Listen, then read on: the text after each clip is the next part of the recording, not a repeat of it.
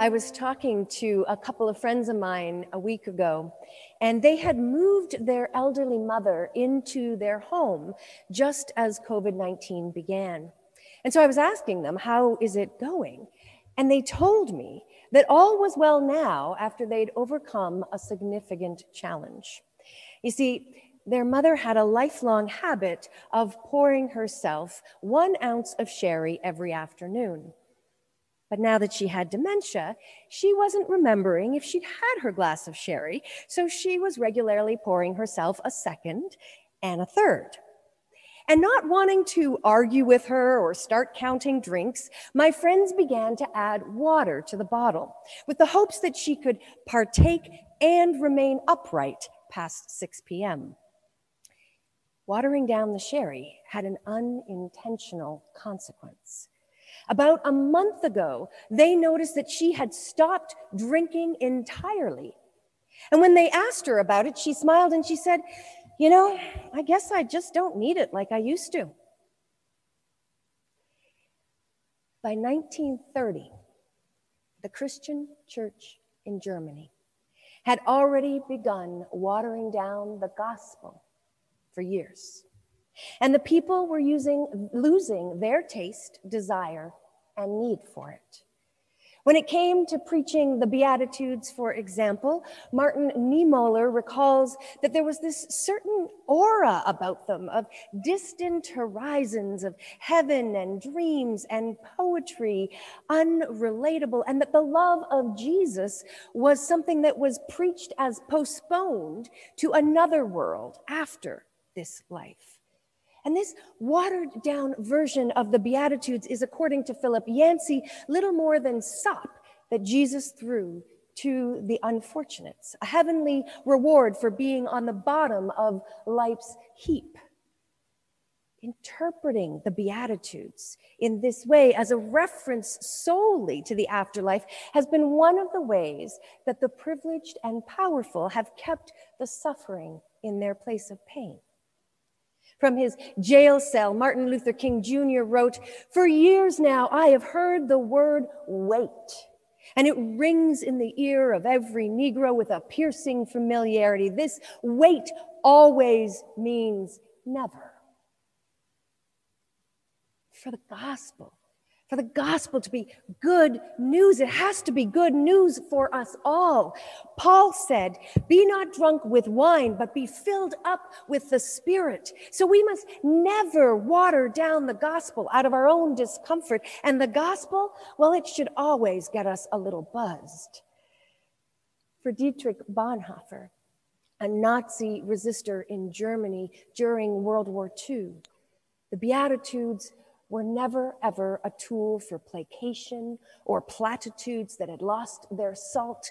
He interpreted them as states of being that Christians surrendered to if they wished to follow Christ. That meant that Christians, you and me, choose to be poor in spirit, mournful, meek, merciful, hungry for righteousness, and pure in heart. Coming to adulthood in Nazi Germany, Bonhoeffer saw the churches pledge their allegiance to Hitler, abandoning their Jewish, Romani, LGBTQ, and disabled siblings, and he questioned how many self-professed Christians actually knew what it meant to follow Christ.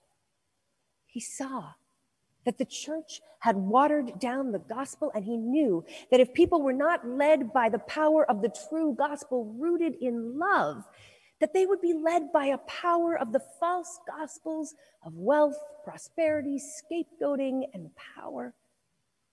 And he warned the church of the need to rediscover the gospel. In 1934, when asked to preach something uncontroversial to a gathered church in Denmark, he elected to do the opposite. Instead, he challenged the churches to take a stand. There is no way to peace along the way of safety, he said. Peace is the great adventure, and it has to be dared. The way of Jesus is never safe, and it's always involved the cross. He saw too many Christians opting for security and comfort. And at the age of 39, Bonhoeffer carried his cross into a German prison where he was executed by the Nazis as a traitor.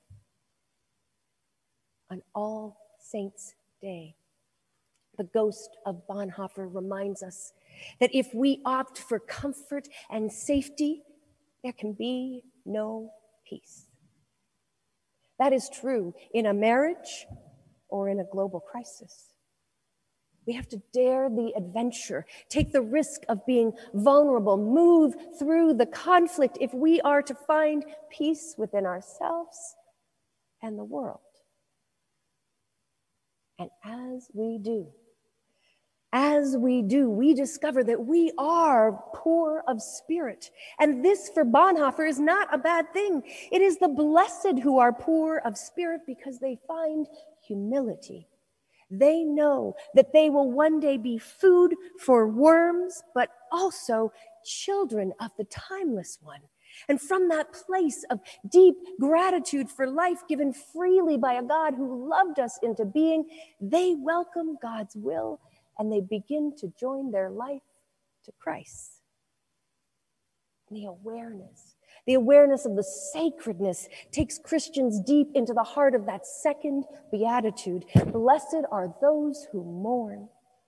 When we are vulnerable, we can't escape seeing the wounded self, the wounded friend, the wounded world. And if we let ourselves, we begin to mourn the suffering of it all. Bonhoeffer believed that those who mourn will refuse to be in harmony with the standards of the world.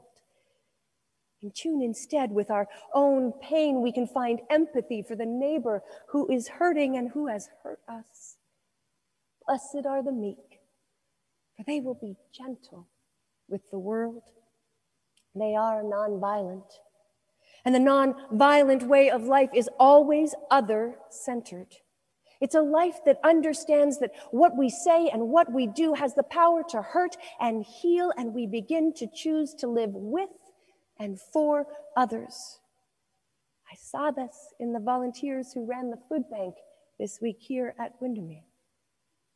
And the more we love, the more we yearn for a world where our siblings are as free as we are.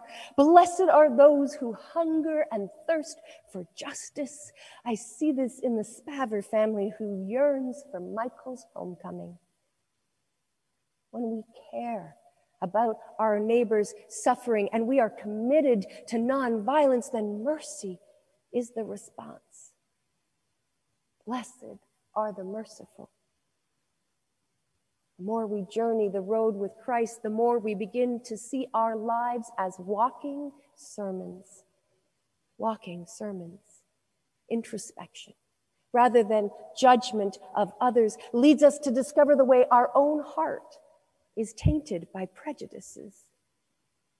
And if we can lean into the practice of the sixth beatitude, we experience the blessing of a pure heart.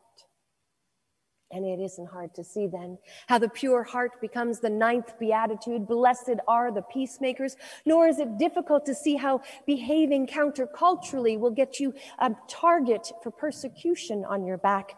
We saw that in Nazi Germany. We saw that in the civil rights lunch counter protests. We see it in the Black Lives Movement today. Russian mystic Seraphim once said, "If you have inner peace, thousands of people around you will be saved."